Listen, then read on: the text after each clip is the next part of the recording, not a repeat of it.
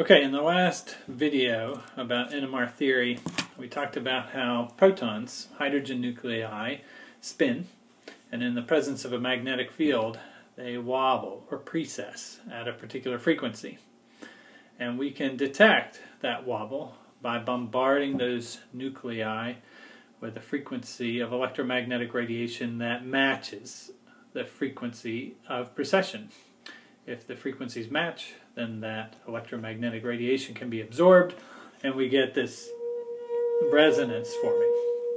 Okay. In this video, I'm going to talk a little bit about the phenomenon of shielding.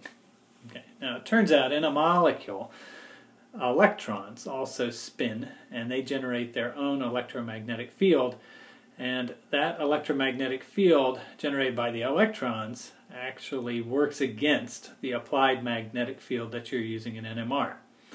So the electron density in a molecule can shield protons from the applied magnetic field, making it harder really to get them to precess at a high frequency, the frequency needed for them to absorb your electromagnetic radiation. And so what I've got is sort of an example here. We've got this proton here, which is deshielded, and then this proton here, full of water, which is shielded. So what I'll do is I'll show you the difference in precession frequencies. Here's deshielded, high frequency, shielded at low frequency. And so, if a proton has electrons around it, in this analogy the electrons are water, that proton is actually precessing at a lower frequency because it doesn't feel that magnetic field that you're applying as strongly. So it takes a little more energy. You have to increase that magnetic field further and further in order to reach the resonance frequency of these protons. So what you see is that protons in a molecule are different from each other.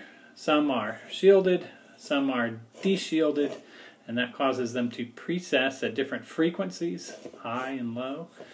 And we can really separate those absorptions based on how fast these things are precessing. So in a spectrum, initially you need lower magnetic field strengths to reach these nuclei, which are precessing at a pretty fast frequency, and those that are shielded you don't see until later in the spectrum on the right, because it takes a higher magnetic field strength to get these slower frequency precession rates up to speed.